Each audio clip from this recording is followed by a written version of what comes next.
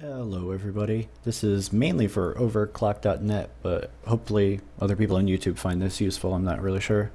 If you want to do the memory timing mod, you find your whatever low memory strap that you want here. So I got this low memory speed right here, 1250, and you take the timing, which is the part after here, which goes 30 hex or whatever past it, and you copy that, and then you see right here you got 1375, and then you paste it on that, and you basically just keep doing that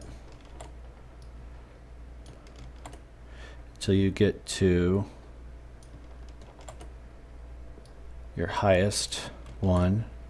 And the one I use for just about a 24/7 overclock on my memory with no voltage adjustment is 1750.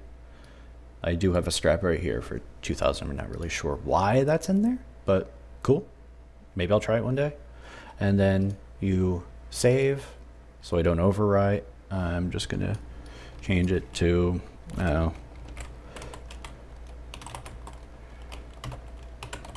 there it goes. So then you got that, and then you open up your Hawaii BIOS reader. You find what you just modified, and then you save file, and you replace it, and it stops working, probably because it's still open. It's okay, that works. I'm leaving this in. It's raw and uncut. But then once you do that,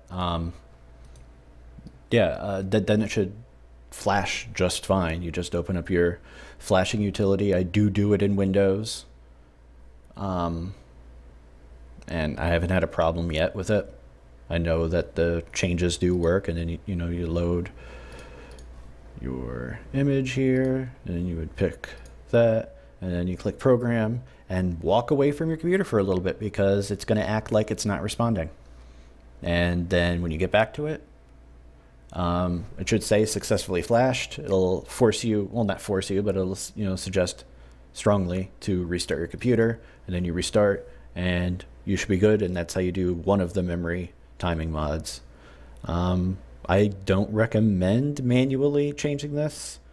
The stilt on the forum says that it took him, I guess, weeks to figure this out and come up with his own timings, because I mean, these really aren't defined all that well. But good luck. Hopefully this helps you. See you guys.